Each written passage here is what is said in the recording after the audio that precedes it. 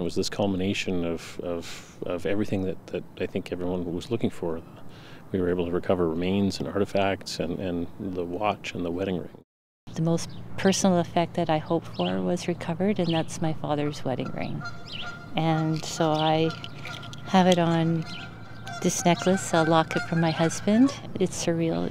It's beyond hope. It's, we hope for it. I hope for it. But to have it is something special. To ultimately have the plane raised was fantastic.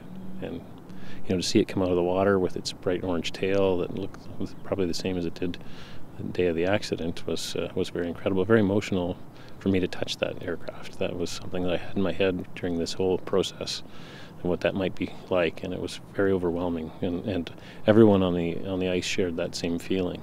It goes back to a pilot and friend, Doug Chisholm, who's been in touch for the last 10 years.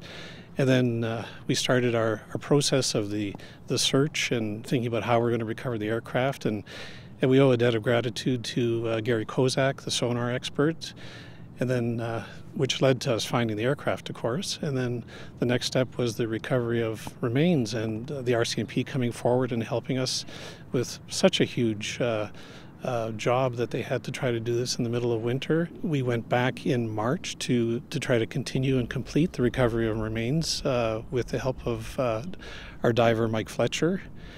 And then everything really came together in the end. I wish my mom was here still to see all this, but we're here on her behalf, and she would have been so honored, and we're very honored. It's just kind of come full circle. My father's family all came from Meadow Lake, Saskatchewan, and I always wanted to come out. And he passed away, unfortunately, when I was quite young, so it was tricky, for us to get back, and we lost a lot of our family connections. But it was your article that brought us back together, and that was pretty special. It was, as you know, I didn't know that Marcella was pregnant when the plane went down, and that I had a cousin in Linda Ray and Dawn, and this has brought us together in a way that I couldn't have imagined. This has been very special.